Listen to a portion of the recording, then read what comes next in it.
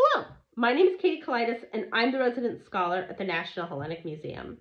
And you're about to watch my conversation with Alexander Grammatikos about British Romantic literature and its role in the creation of the modern Greek state.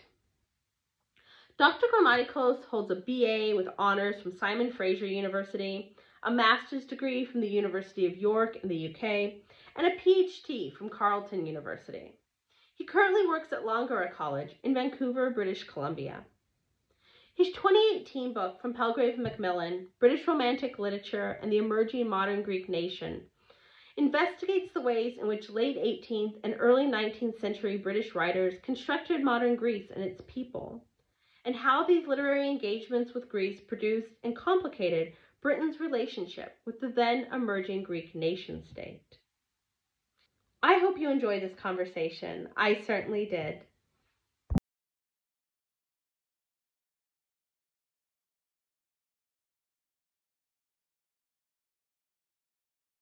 First, thank you so much for coming. Thank you for having me, Katie. This is great. I think sorry, I didn't mean to step on you there. I think you're our second or third Greek Independence Day celebration week video.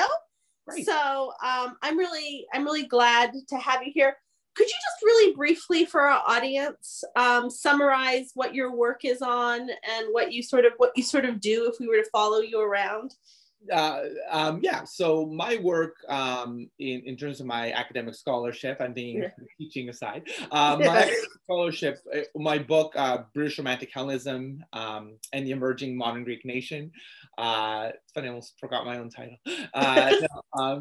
So basically, my work is looking at British Romantic writing about what would become the modern Greek nation. So at the end of the 18th and the beginning of the 19th century, what were British writers saying about about Greece, the land? How were they distinguishing between what was ancient Greece and who were the modern Greeks? In terms of kind of sociopolitical matters. And why did that matter? Why did British and I think more broadly European writing about Greece matter in terms of what would then become the modern Greek nation? How did it contribute to the liberation of Greece? I think, I had an easy starting point. I had amazing scholars who came before me who wrote about Lord Byron, for example, who of course was pivotal. I think had important role, at least in generating enthusiasm in Britain and Europe towards Greek liberation, a concept that perhaps even for Byron himself 20 years prior, 15 years prior to his death in 1824 would have not thought could be a reality. 20 years after his death, 20 years after his first visit, becomes a reality. So how does that happen in such a, thinking about networks of exchange, networks of communication in 20 years doesn't sound like a rapid it doesn't sound like a long period, but it is. For all these things to happen in 20 years sounds like, how did this happen so quickly, right? Yeah, absolutely. Those are some of the questions. I'm rambling a little bit, but those are some of the questions I look at, and that I find exciting and fun. And yeah. And how did you land in this area? Like, what sort of brought you personally there? It is a funny thing where it does take one teacher in one moment. So in 2006, I was taking a romantics course at Simon Fraser University. It's about half an hour from here, from my home. I'm very close still. So I took a course, and we were allowed to write on one of the Romantic writers, and I chose on the list my professor Michelle Levy, who I'm still friends with. I love her. She put Shelley's Alas, and I was like, Alas is Greece. I've never heard of this poem. I need to read this poem. I read this poem as an undergrad, and I wrote a paper on it, and I was so excited. And I was like, I've got a great idea. I'm going to be the first, I was an undergrad then, but I'm the first scholar of Romanticism who's going to write on the Romantics in Greece. I went to the library and I quickly realized that many scholars had done this, and that I was not going to be the first. And it's an odd, actually an odd, now that I think about it, kind of a parallelism to all of these romantics in the 18th, 19th century wanting to be the first to discover Greece in a weird way. I know, yeah. So yeah, that's how I came to it. And then as a master's student, I was still interested in writing about Shelley and Byron. And then I wanted to do something that was, I wanted to have an intervention in the field, but something that was, of course, unique. And so I might be going a little bit, you can tell me to stop whenever. No, this is what we love. I wanted to give some diversity to what it meant, what Romantic Hellenism meant, right? And I'd read, I've been thinking about these questions, but Noah Comet has a great book about British Romantic writers, but female British Romantic writers and Greece. And Noah Comet talks about how British Romantic writers for women, their relationship with ancient Greece is a little bit different. The way that they mediate the past, the way that they, so for example, classicism, neoclassicism is about celebrating, the arts and the democracy of, the liberty that was ancient Greece. It's a very idealistic notion.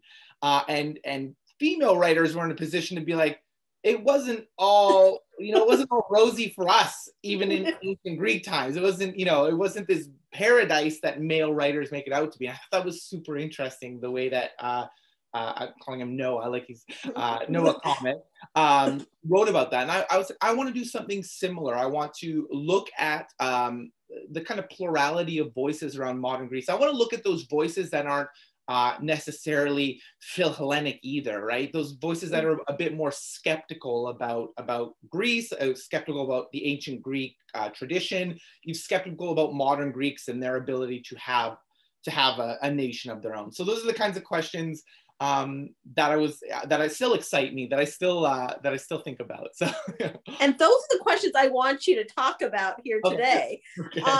But just really before we dive into those, because that's when I was reading your excellent book, and there's going to be a link in the bio.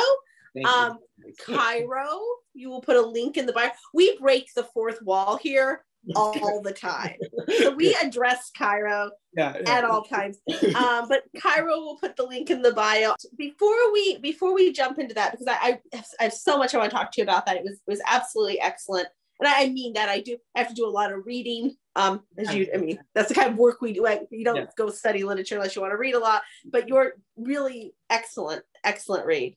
But really briefly, just for our lay audience, could you just give a brief kind of introduction to British Philhellenism, maybe 10 minutes, kind of talk about what's going on in Britain with relation to classical Greece in the late 18th, early 19th century? Yeah, sure. So I think even going further back than the 18th or the late 18th century, we have, and I think it's funny, we talk, and this is me as well, where I'm writing a book about British Romantic Hellenism, and I kind of am looking through, I'm looking in a specific nationalistic way, and in many ways, classicism and neoclassicism isn't to be examined. It didn't develop in ways that were narrow, and I know that has to do with, I think, the limitations of disciplinary limitations. Basically, I'm a British Romantic Hellenist, right?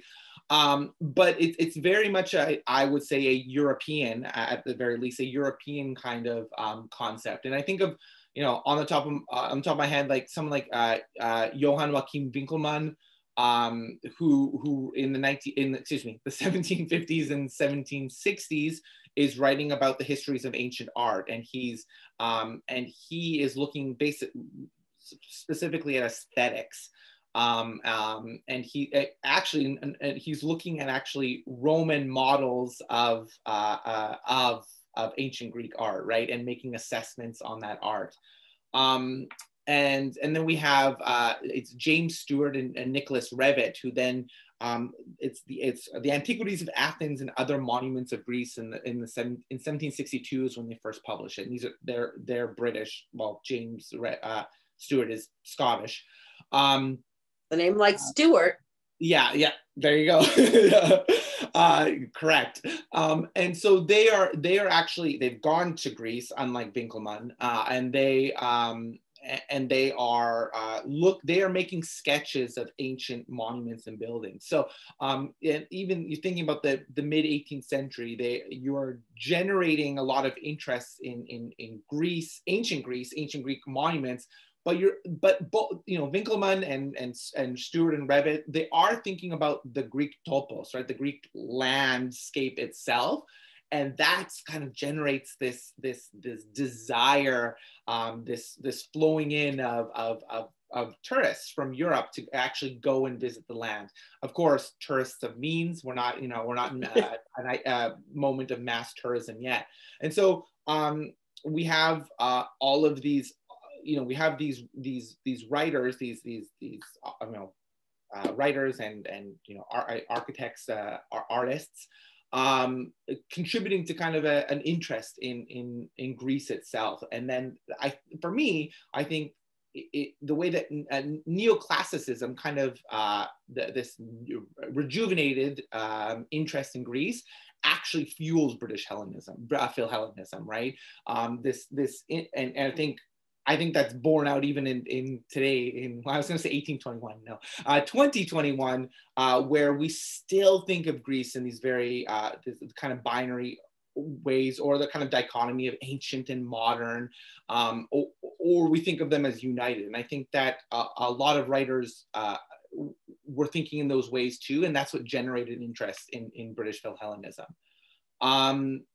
So yeah, and then we have travelers. I think the most famous, of course, in 1812, he publishes Childe Harold's Pilgrimage, Lord Byron.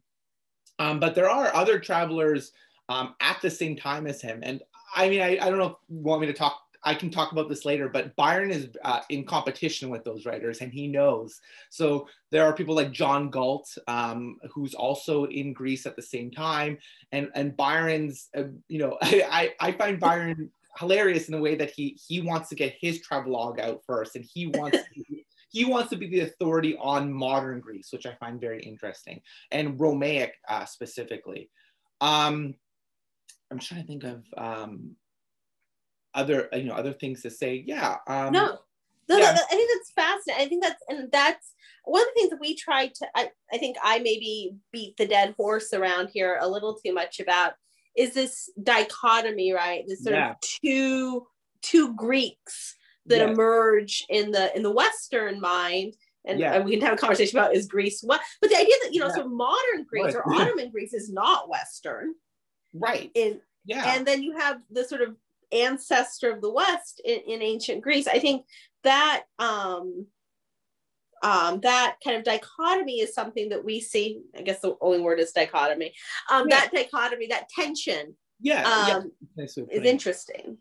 Yeah, I think what interested Byron about Greece is, and it's funny because we think about Byron's travels to Greece in 1823-24. It's his second trip, and we think of him as well, I guess I say we think of him, maybe some don't, but he was, Roderick Beaton in his book Byron's War, I think 2013 now. I can't believe it's that. Anyway, the years go by.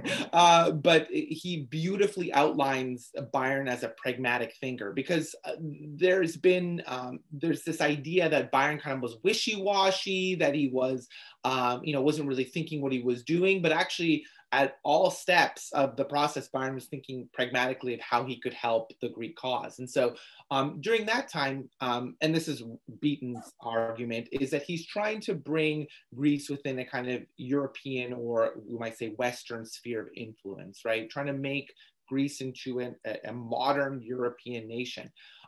And for me, that's a little bit different than what Byron is doing in his first trip in between 1809 to 1811. And he lived in Athens 1810 onwards for about 6 to 8 months.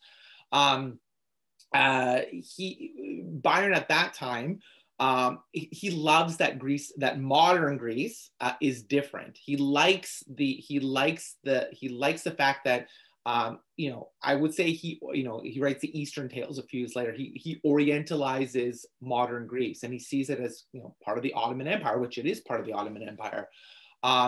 And then he talks about, you know, he's one of the things that Byron is very invested in is Romaic language, which reads to, you know, Roman, right? Which leads us to questions of Byzantium and that tricky middle history of Greece, and what does that all mean, right?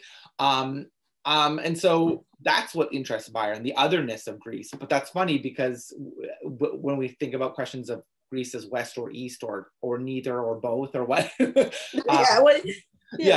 or everything and nothing. But so these are the kinds of, and I think I'm babbling a little bit because these questions get me babbling a little bit because there's so many dimensions. No, you're excited. This is what I mean. I'm really fascinated by this. Is we should go get a drink sometime when we're allowed to go get drinks. Yeah, exactly. Because this is a question that I'm really sort of interested in as well, is this sort of, you know, how do you negotiate, or how did outsiders at some level, and then Greeks sort of responding to it, right? I think you see Greek thinkers from the Enlightenment on certainly sort of responding to it. Mm-hmm. But how do you negotiate this, you know, sort of classical Greece and all the baggage, certainly by the 19th century that has, and then you have the Byzantines, which are kind of, you know, interesting, and then you have modern Greek. You know, you go to fight with Pericles, and you show up and somebody's papu is there, right? I think that's a really interesting. It is. It's a sort of fascinating topic. So, and I love to hear you sort of talk about there. One of the things you talk about, I think, really well in your book, which once again I recommend everyone read, is the sort of diversity of opinions that are circulating. We had Maureen Santinelli on. I don't know if she's going to be before or after you in the real world, but she writes about American Philhellenism around the same time as a historian, not so much a literary scholar. But, you know, one thing she talks about is this real unifying effect the Greek cause had in America, where even where, you know, the slavery was starting to tear the nation apart. 1820 is the Great Compromise, and yet everybody was sort of on the side of the Greeks, right? So I think that, you know, your book really describes the sort of kind of the ways in which the Greek cause highlighted these differences in British society. I'd love to hear you talk more about that. I'm going to first jump in and say American Philhellenism is I've only read a couple of articles, and I don't know enough. And that wasn't your question anyway, but I, you know, just on a personal side, I would love to learn more. And I do love that idea of there was so much support and monetary support being sent from USA, from America to Greece during the Greek War of Independence. So you do talk very well and in a very interesting way about the sort of diversity of opinions. And I'd love for you to talk more about that for our audience. Yeah, so there was not a consensus in Europe, and I think especially in Britain, about the Greeks, the modern Greeks, or the need for a Greek liberation. And I think that took a lot of work, right? So we have like the London Philhellenic Committee, run by John Bowring, and lots of the people Byron knew were part of the group, including John Cam Hobhouse, who he went to Greece with the first time in 1809 to 1810. Hobhouse left in 1810. And so, you know, there was a lot of debate around, you know, first off, it is funny how I think we have to think of things globally, but we have to think about things locally. Like, you know, on the day-to-day, just like I think other people's, there, you know, in thinking about, you know, access to news, access to literacy, were a lot of British people on the day-to-day level thinking about modern Greek liberation? Not really. They were thinking about how to feed their families, and that's a point that needs to be emphasized. But there were a lot of people, especially writers, the thinkers of the period, who were thinking around questions of modern Greece, and there were travelers who went. So Thomas Hope, I find his novel Anastasius, published in 1819, such a fascinating read in terms of, he presents us with this Greek character who's conniving, right? So he is playing up the trope of the tricky, the slippery, conniving Greek, right? And you're like, but I think there's a lot of love for this character as well. I think he sees him as resourceful. He sees this character operating within an Ottoman world that he needs to negotiate, and he wants to move up. He doesn't want to be at the lowest section of society. He wants to move up, and how do I move up in the society? At one point, he actually converts to Islam.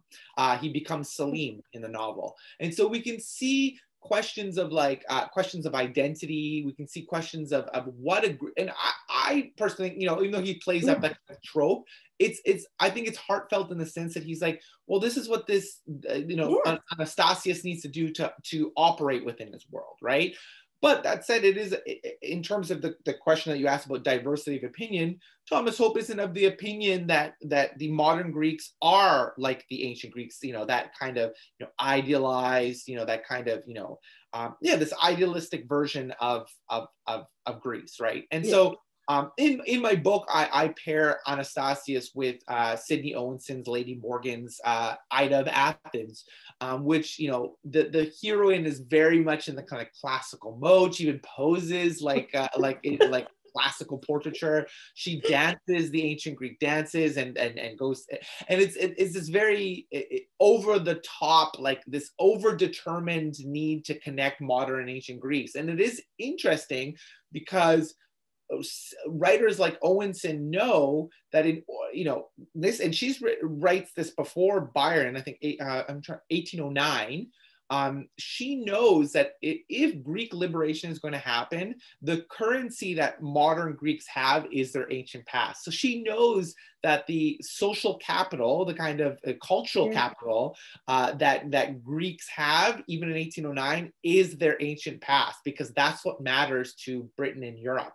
And so I think it's a brilliant, over the top for sure, Ida of Athens, but I think it's a brilliant knowledge of how cultural capital works and how it works for Greeks. And, I would say how it continues to work for Greeks to some degree, even in 2021, right? So, if we're being, frank, I think, Greece's tourist, obviously Greece is beautiful and warm and all of those things. Yeah, absolutely. But there's lots of places in the Mediterranean and in the world that are beautiful and warm. Yeah. And I think Greece is a tourist destination, which is a huge part of the Greek economy, if we're being, very frank. Yeah. That is about currying that ancient past. Like, it's just at that kind of most basic level.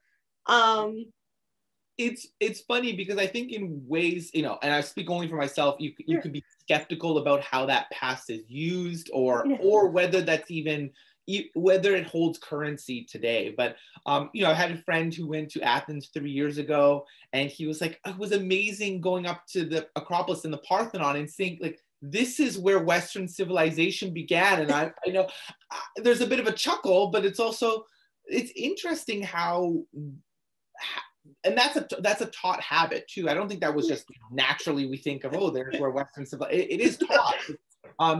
How much currency that holds. And honestly, I'm thinking of 2021. What do we do with that? How do we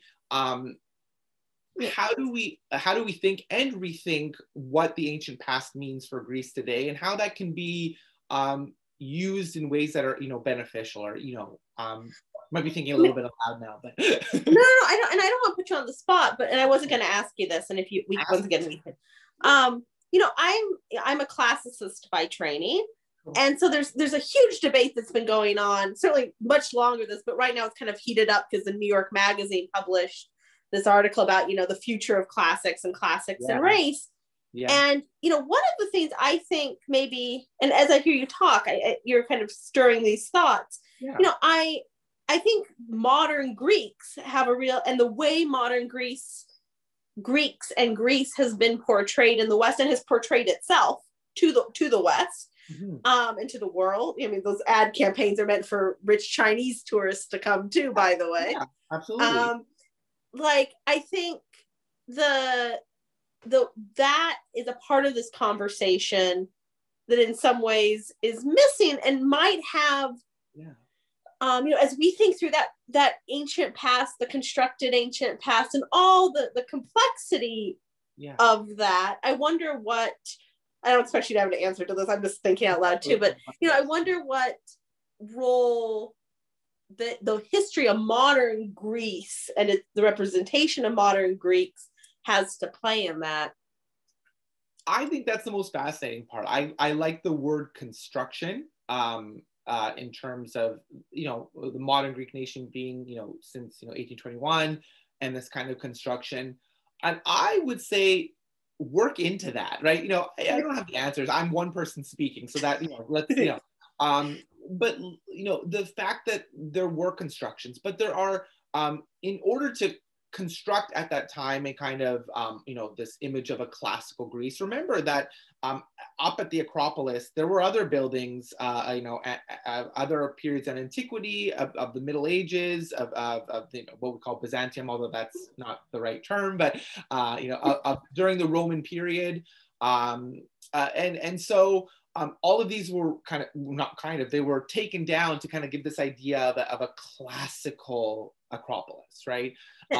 And so in terms of the word, again, we used your word construction, I think that construction is fascinating, and that construction can be fascinating to other people, say tourists, right?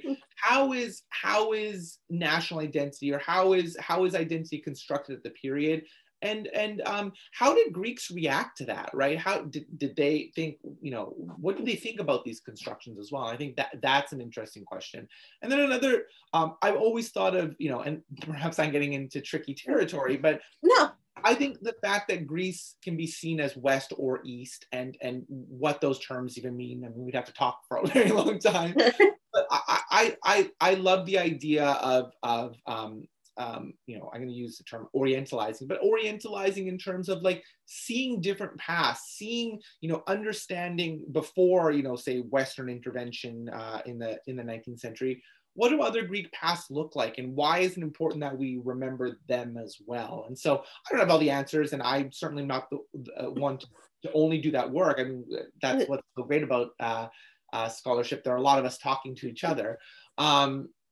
But yeah, I find the idea of these constructions super interesting and super important as well, as we you know, we think about what Greece is. Greece isn't you know, the Hellenic isn't something that's static, and it's always ever changing. I think that's so cool. Yeah. No, I think that's I mean, one of the things that I think is important to remember too, just, you know, contextually about the 19th century, is there's lots of countries that are on nation building projects. Absolutely, right? Yeah. I mean, and people forget, but Greece is actually one of the earlier European nations. No, it's quite early in the process of nation building. And so exactly like you say, I think that's a great point, Katie, of like putting Greece's nation building into relation to other European or non-European forms of national identity and what that looks like. I think that's so interesting.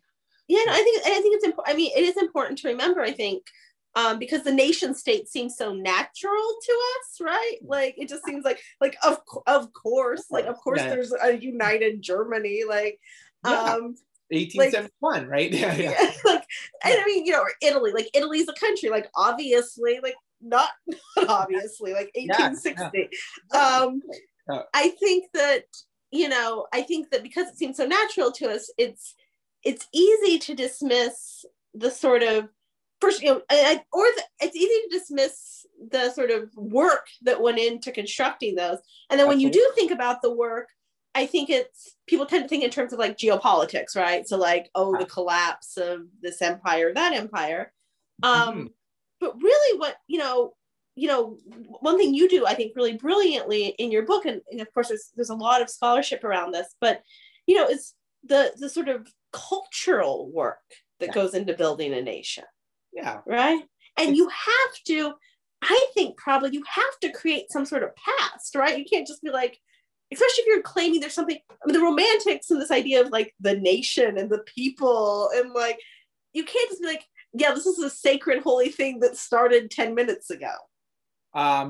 Exactly. Yep. I mean, I agree with that. I think there's something comforting about the fact that politics or geopolitics, that those who, the politicians who run the show, can be influenced by the larger cultures that they operate in which they, serve.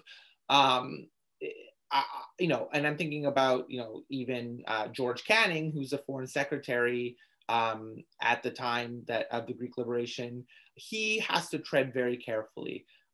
Even though he sees that there's a London Philhellenic committee, even though he sees Lord Byron going, even though George Canning himself is a Philhellene, he still has to understand that he has links and he has partnerships with the Ottoman Empire, and he cannot tread upon he has to tread carefully. Basically, he can't stomp upon those to help these the modern people. Why wouldn't you help the modern Greeks? Well, there's a lot of stuff that's going on, but I think in their ways, in the ways that are not entirely measurable, but these poems that come out, these Lord Byron, of course, his works. These dramas that are being staged on the legitimate theaters, Drury Lane and Covent Garden in London, about modern Greek liberation. These kinds of they are highly problematic, demonizing someone like Ali Pasha, for example. But these are the things that they do trickle through the kind of the social matrix, so to speak, and they create change in ways that aren't exactly measurable. You can measure in ways Lord Byron, because he's such a huge cult celebrity figure. But I think culture is, as we'd all agree, culture is very important to these movements. I think it's an absolute this sort of I think it's a really interesting sort of tension, I guess, and how do we understand how this actually happened? And I think Greece is maybe, I mean, obviously, our last names kind of reveal our bias maybe a little bit, but they don't hand out that many vowels to just anybody. That's right. You have to earn it. But I think that I think it's important to kind of think through these things, and you do a really brilliant job of sort of presenting the material. The link is in the bio. I'm respectful of your time. We have a little tradition. It's not really a tradition. Cairo and I are trying to make it a tradition here at the National Hellenic Museum. So James Pivot was the host of Inside the Actor's Studio. He took these questions. These are kind of related to the Proust questionnaire. So he kind of adapted them to the American television viewing audience of A&E. So make your nuanced adjustments. Make your nuanced adjustments there. So these are rapid fire questions. Yeah. There are no wrong answers. Okay. Also, remember, we're editing this. So if you want to do it again. Okay, ready? Yeah. Alexander Grammatikos. What is your favorite word? Oh my gosh. Kalos. I give a Greek word, actually, because it means something different in ancient and modern Greek. So I think it's I find that interesting. That was anyway. That's good. That's a good answer. What's your least favorite word? We've had committee meeting used already, just so you know. Can't. Oh, good. What sound or noise do you love? what sound or noise do I, oh gosh. Can it be music? Sure, of course. Yeah. Music, Hip-hop, there you go. hip hop and R&B. What sound or noise do you hate? I drown them out. So there could be a drilling sound, and as long as I'm working and doing something, I don't hear it. Okay, there we go. Okay, I'm losing. What profession other than your own would you like to attempt? Film critic. That's there might be a future there. If you were reincarnated as some other plant or animal, what would it be? I think a dog. Okay. They're great. Dogs are great. Okay, last question. And then you're free. If heaven exists, what would you like to hear God say when you arrive at the pearly gates? You tried your best. Oh, that's really sweet. Thank you so very much. You were absolutely brilliant. And come back anytime. Thank you. That was very kind of you to have me. This is a lot of fun. I was definitely nervous, but it was a lot of fun. Oh, good. We want you to have fun here. Yeah. So thank you so much. The links to Professor Grammatikos' book are in the bio. Thank you so much, and we'll see you next time. Goodbye.